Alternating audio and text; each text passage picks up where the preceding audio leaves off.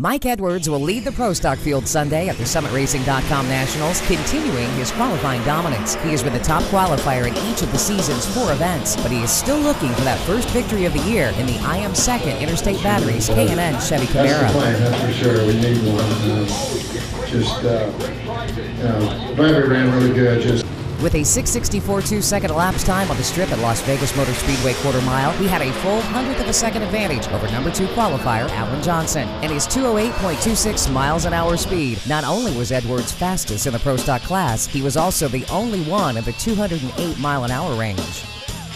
But all that success, including running his weekend best numbers in the worst conditions, hardly erased the sting of losing in the first round of the $50,000 to win K&N Horsepower Challenge that took place during qualifying on Saturday.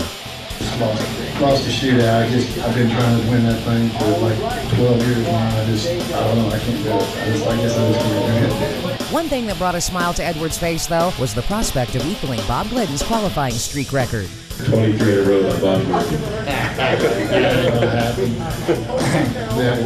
I don't think we'll ever see it. I mean, I shouldn't say never, but it ain't going to happen this year. There's too many good cars out here. Eliminations for the SummitRacing.com Nationals are scheduled to start at 11 o'clock Sunday morning. Catch all the action on ESPN2 and find out what the winners have to say at CompetitionPlus.com. Kathy Fisher, CompetitionPlus.tv.